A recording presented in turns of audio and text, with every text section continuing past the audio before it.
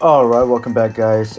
In this video here, we're going to be discussing what is composite function, what is one-to-one function, and what is inverse functions, and it's going to help us understand quite a bit or have an idea for the two major functions that we study in this chapter overall, and those are exponential functions, very important function, and also logarithmic function as well.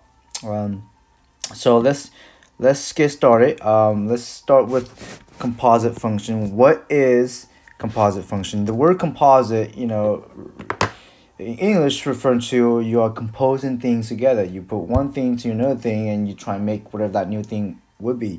It's the same thing with mathematics, right? We have functions take input and map to an output, and then perhaps we can use some of the output to map into another output, right? So we're composing, multiple functions together. I'm gonna go ahead and draw a picture, and hopefully from the picture we can have an idea what is composition function before we get into the notation and the mathematical formula and then examples as well.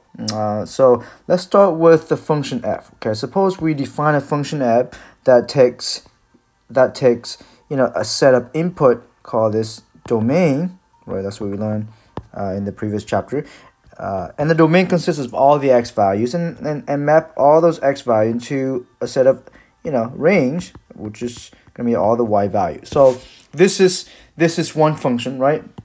This is what we understand up to this point. We have a formula, we have an equation that, whatever that formula could be. It could be 3x plus 1, x squared plus 2, whatever that is. And it takes all these x values to, map it to another set. And the output of that, we call that y value. We call that range, right?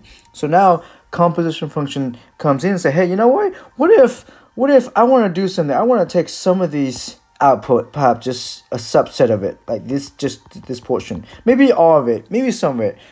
Let's start with this set here. Suppose I want to take some of this y value, some of this range here. I'm gonna go ahead and map these guys, just map this guy.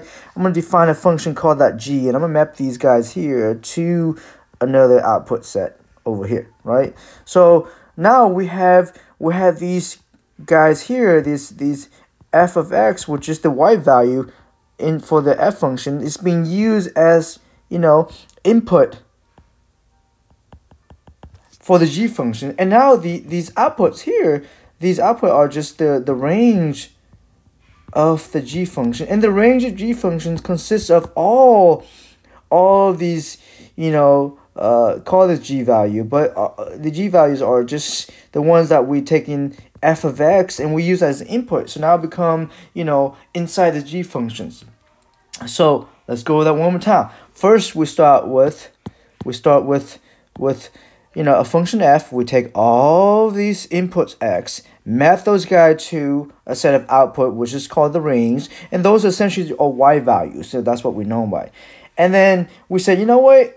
Let's see if we can go further. Let's use a part of these y value as input for a new function g, right? And map those guys to another set. So now we have two functions composing each other, right? And that's what composition function is. Let's look at an example what we have in real life, right? So example in real life where we actually use composition function. Let's say I want to figure out what my shoe size would be if I was to go to Asia, if I was go to Vietnam, right? How do I figure that out? I mean, one way is I can just try on different pair of shoes, different size, and perhaps I'll find size that a pair of shoes that fit me. And that's probably the easiest way. But there's gotta be a mathematical equation that will do the work for us, so we don't have to do all the trying on different pairs, right? So shoe size would be an example of composition function. If I was to say my shoe size in the United States is 8.5, how I figure that out for Vietnam shoe size? Of course, in a different number, but we can convert that to a different country. Let's say England. If I go to England, I can convert my U.S. shoe size to England shoe size, and then from England, convert that to Vietnam shoe size, right? Vietnamese shoe size. So that's one example. Another example would be currency, money, right? So we know that US dollars is worth a lot more than a different country. For example, in Vietnam, one US dollar is equivalent to like almost a million something Vietnamese dong, right? It's insane. But we can always say, okay, one USD is equivalent to 110 yen, which is Japanese currency. But then, is there a direct conversion from Vietnamese dong, Vietnamese currency, to Japanese yen or Japanese currency? The answer is yes. So there is mathematical formula that do this, right, to convert all across, and that's composition function. That's what it means to compose two different equations together to get an output that we desire. So that's the only two example I can think of here. So perhaps you can come up with another one your own. But why don't we go straight to notation? Okay, so notation and definitions of composition functions, right? So this is what we're going to do for a classroom example, or a classroom in terms of what we learn in this class. So if we define the function f, so let f and g be the two functions, okay? And if we define f compose g, right? So we say f compose g, right? So this is the definition, right? What that means is we take the input x, we compose that inside g, and then that becomes the output for the g function, and we use that as an input for f. Okay, so that's the definition of what f compose g. The word compose kind of translates to this little circle notation here. So this is f compose g, right? So that's what it means. We can also do the same thing for g. We start with g function, and then we compose f function, right? So f compose g of x, meaning we take the input x, we can go ahead and feed that into the f functions that become an output, whatever that output is, f of x or y values. Now that being used as the input for the g function, right? So g compose f, meaning g of f of x, right?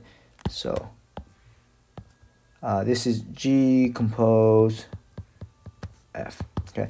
We're going to make a note. We're going to say composition functions. So note that these two functions are not the same. So don't be mistake that tiny circle, that is not multiplication. That's a notation for composition. It is not commutative. So this next example is going to show us that it is still a function, but it's not commutative. The f compose g output may or may not always be the same as g compose of f. Okay, so let's look at an example. Okay, we said, all right, so we have two functions, f of x and g of x. The f of x function defined as just a linear function 3 times x. The g of x function defined as a parabola, 1 plus x squared. And we want to find out part A. We want to find out what is the final output if we take the input phi, x equal to phi, and we're going to compose that into g, and then take the output, compose that into f. So the very first thing is we're trying to understand what this question is asking, what this notation means.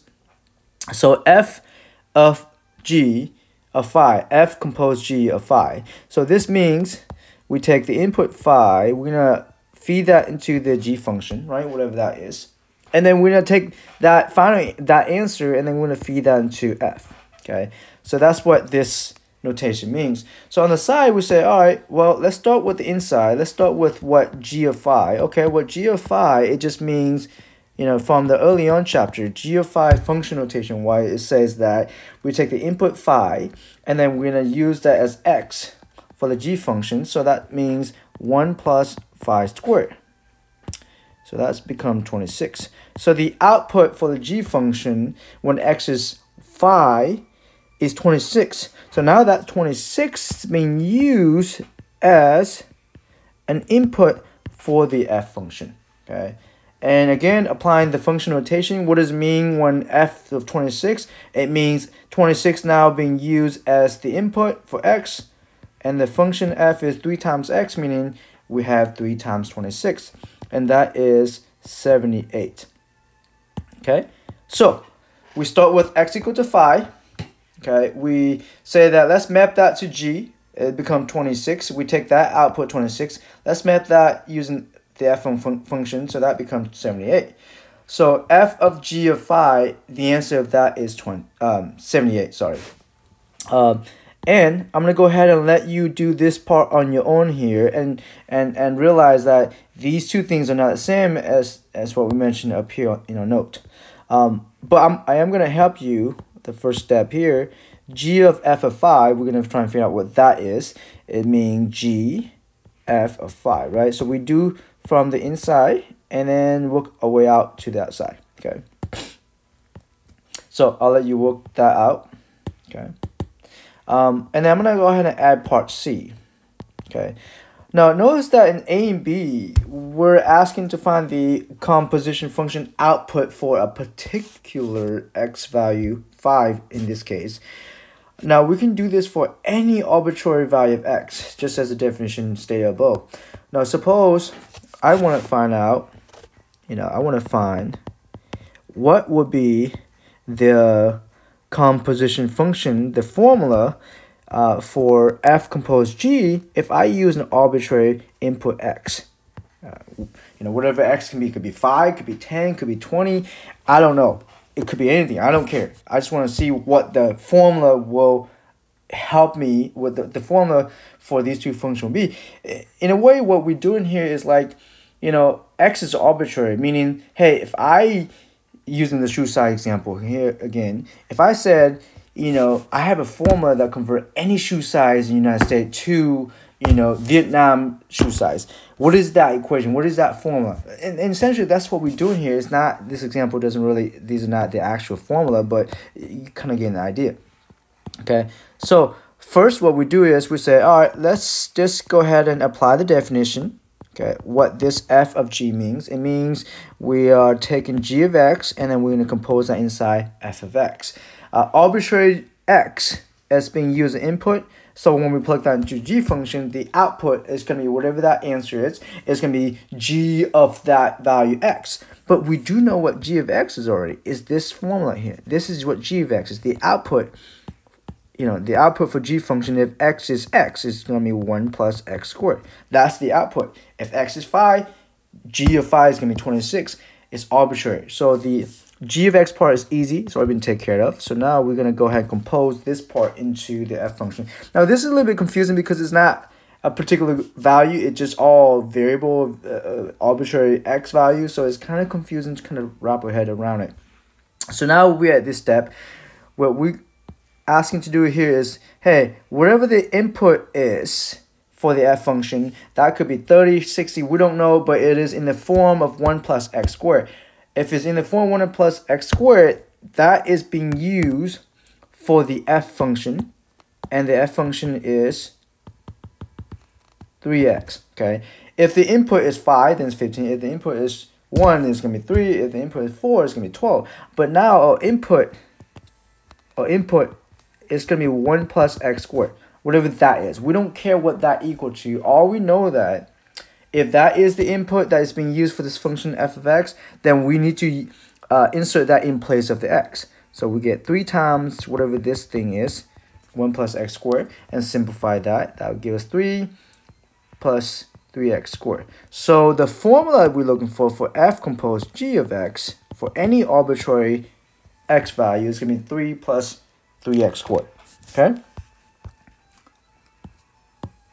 I'm going to go ahead and pause this video for the first part here, just allowing you to just kind of go back and take some note or do some example regarding composition function on your own. And then in the next part for this lesson, we're introducing one-to-one function and inverse functions.